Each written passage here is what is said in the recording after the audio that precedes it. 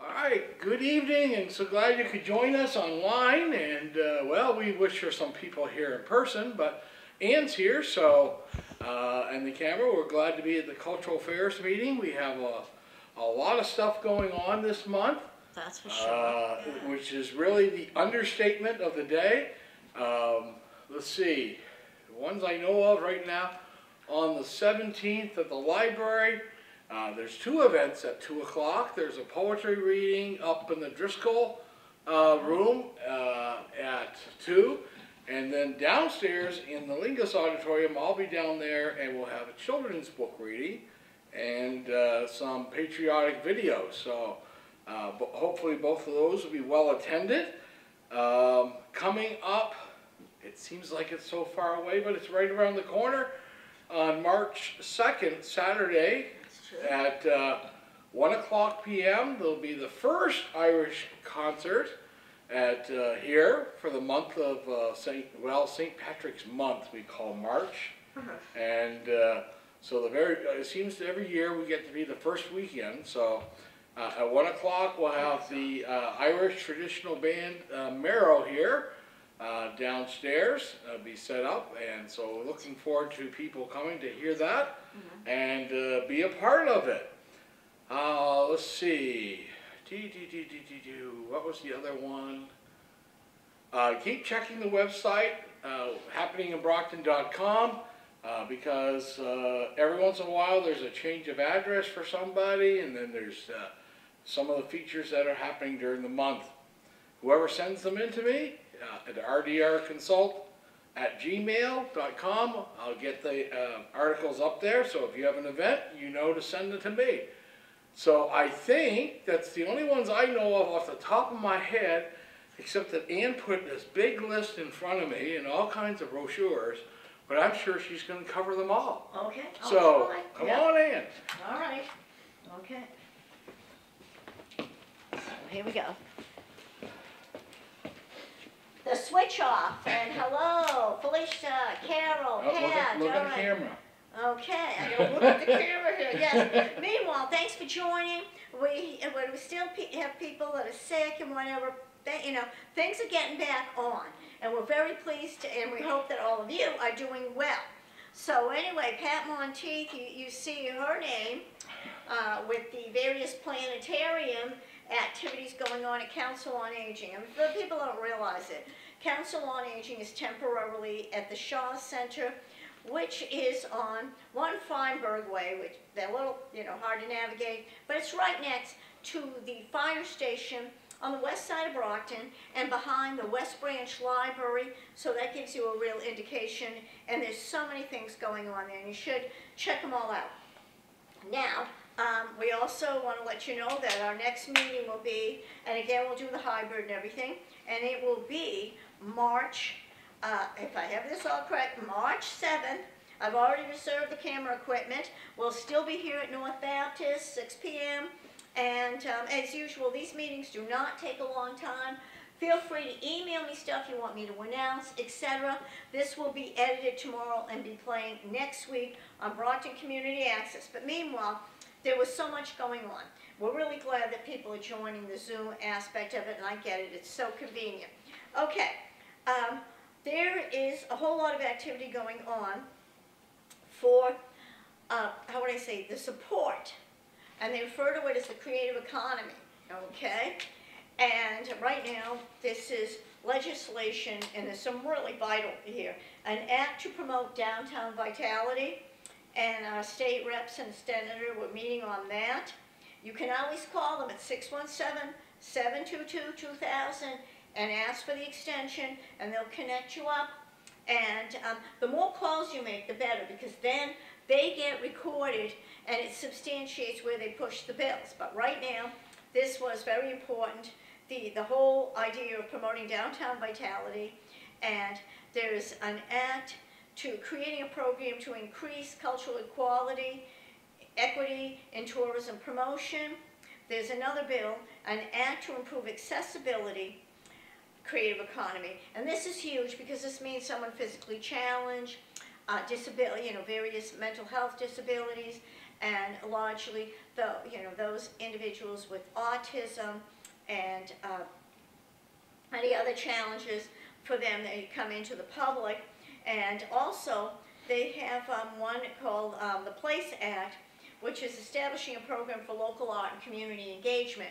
For those of us that are involved with festivals and presentations and maintaining the community in some respect, this is huge. We've been lucky, very, very lucky. Our Senator Mike Brady is endorsing all of these.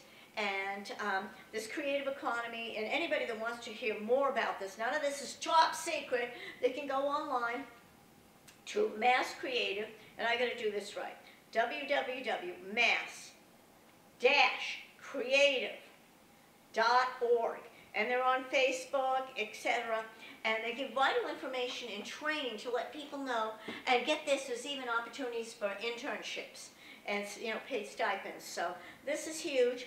They've been around for almost 20 years now, and they've been instrumental in getting more funding for local community activities and projects. Meanwhile, when I was up there, promoting all this and doing the begging thing, the New England Musicians Resource Fund, and this I'm passing on because some of you are involved, again, with festivals, and this woman's name is Jody, and you can give her a call at 917-930-6074, and she was psyched to meet someone from Brockton. So how's that for positive? And she wanted to come down here and let people know about the funding they have available for concerts and whatever. So someone here that's biased, meaning myself, and loves concerts, really was very happy to see her and pass this on. Okay. Meanwhile, we always want to hear announcements from you, so please. We want to let the parents and students know that the scholarship book at Brockton High School will be going out in the very near future, and there are so many scholarships available to students, and we all realize that college is not going to get any cheaper, and we hope that people will have an opportunity here. The VFW Post is doing a fundraiser. It is Saturday, February 10th. So for those of you on here, you can hear this. And all the proceeds go to the auxiliary that contributes to activities and the needs of our veterans in this community and the surrounding community, and they're regulars helping those at the VA hospital. Okay. All right, we're celebrating Black History Month throughout the community, lots of activities during school vacation. Most of those, I'll tell you, are at the Brockton Public Library System. The Fuller Craft Museum remains free to Brockton residents, and they have something kicking off February on the red dress, and we all know about the red dress, and women in heart disease. So this being Valentine's month, and also awareness of women in heart disease. This is another fabulous event, and all these receptions are free to the public. And Fuller Craft Museum has activities also for the kids during February vacation, which, yes, by the time the rest of the public hears this, it will be a week before the kids go on vacation, because that's Monday, February 19th is President's Day, and they have that week off. Yes. Now, everybody better be planning to register to vote. We have the primary on March 5th. If you're not already registered, most of you, I'm sure, are, but that's just a reminder. You can do the early voting at the Council on Aging again, so I want everybody to listen to that. Okay, and take advantage of that, or vote definitely on Tuesday, March 5th.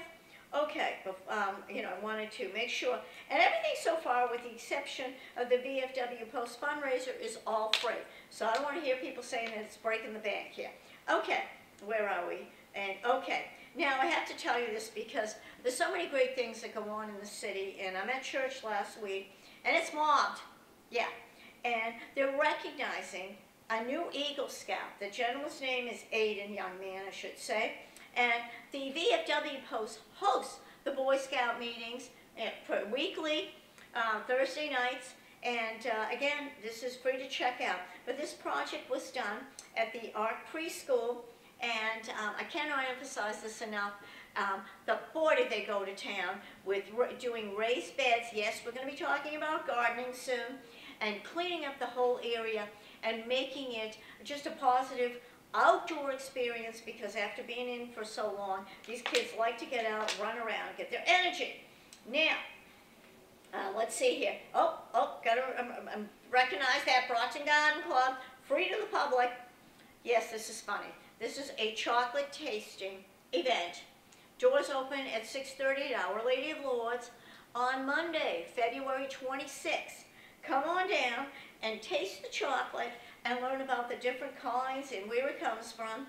Our Lady of Lourdes is located, for those of you using GPS, at 439 West Street, but you park behind the building and go down in the elevator or to the basement where the whole thing is happening. Again, the doors open at 6:30 p.m.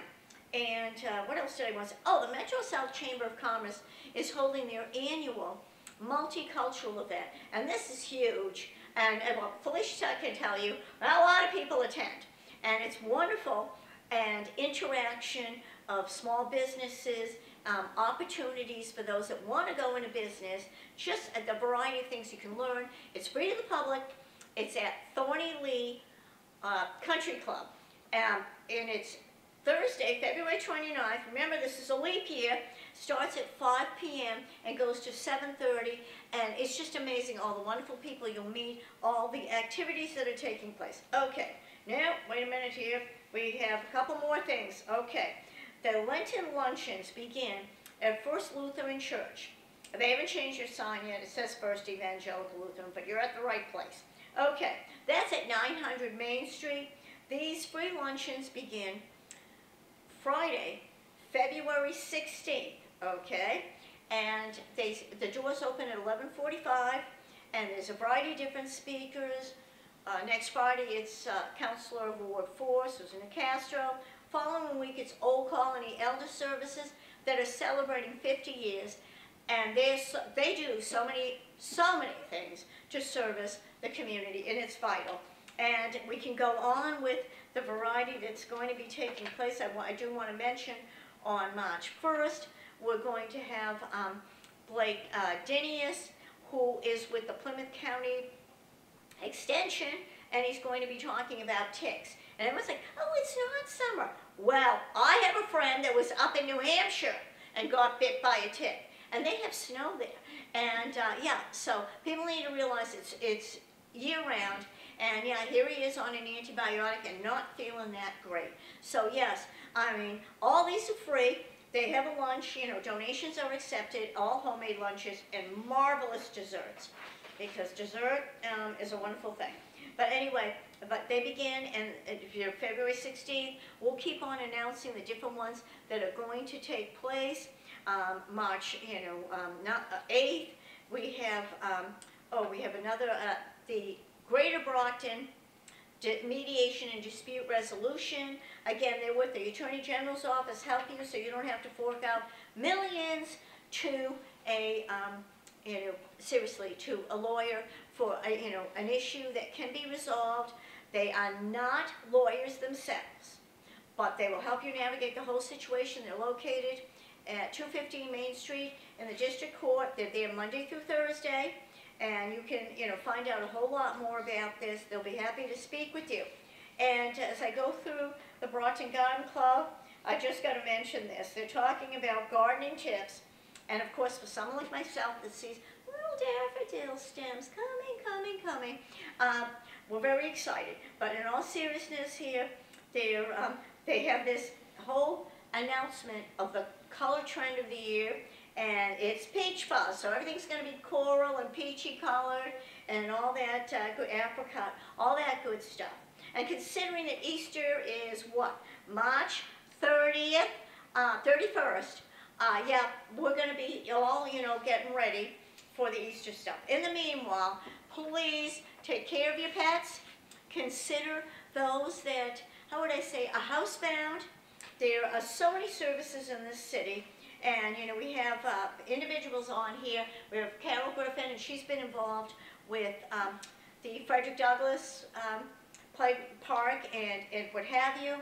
And Felicia, well, she's been involved with all sorts of things, Cape Verdean program, and Felicia is involved with, again, helping individuals and small businesses, and they're on North Montello Street, and for those of you that know, St. Edith Steins, it used to be St. Edward's. Sometimes you might have to park there because they run out of space at the Cape Verdean Association. It's not a secret, and they're there Monday through Saturday. Not all day Saturday, part of the way Saturday, but all day Monday through Friday, and there's just some amazing stuff there. I'm not going to forget Pat Monteith, who I email every few days, or once a week there. Pat, did you see this? They discovered a new planet. Pat, did you watch this? And I just think it's so great that she shares all her information with us, and then of course we follow up on different, ideas and whatever. Again, please let people know all the great things that are going on in this community.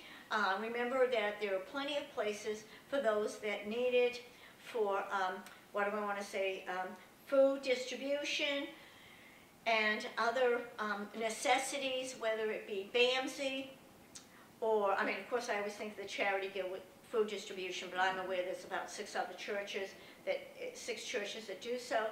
And I also don't want to forget that there's self-help that helps people with their heating bills. So, it's out there, people. There's plenty of great stuff. Thanks, Mary Walden, for coming in and joining us. And Mary Walden has a whole lot planned for the months ahead as she starts to begin to talk about 150 years of Brockton. So people can check her out, DBA, and there's been a whole lot of activity as I look, on. She's probably going to be having a meeting coming up on Wednesday the 14th or Wednesday the 21st, and you can Zoom or hybrid those too. I copied her. Anyway, so I just want to thank everybody for joining. Like I said, these meetings are short. We have all kinds of great announcements. Pastor Reed has one more. So everybody, please stay safe. Oh, and if you have any questions, you can also call me at 774-297-4939. Again, that number is 774-297-4939. Thanks for joining us. Okay. All right, Carol's not here to announce this, but she emailed it to me. And on February 27th from 7 to 8:30 p.m. Oh, good. At the gallery at Enzo Flats, 50 Center Street, here in Brockton, NAACP is sponsoring Why Don't We Vote? A call to action. And I've asked a lot of people that question. And I've heard a whole bunch of different answers, and none of them are good. So why don't we vote a call to action on February 27th from 7 to 8:30 at the gallery at Enzo Flats. So thank you, Carol, for sending that in. Oh, thank you, thank you. And it's never too late to get your announcements in here. It's like as soon as I finish speaking, I checked my email. So again, we checked the happeninginbrockton.com to get the latest and greatest of what's going on. And when I get home tonight, I will edit it, the page, so that it has next month's meeting on it. Okay. So that everybody's ready for that. So if you have things, just send them in, send them to Ann, send them to me, and we'll get them announced. And of course, to me, get it on the website and be there usually before the next meeting, so you can get a lot of mileage out of it. So thanks for coming tonight, and we'll see you again in a few weeks in the month of March. So thank you very much.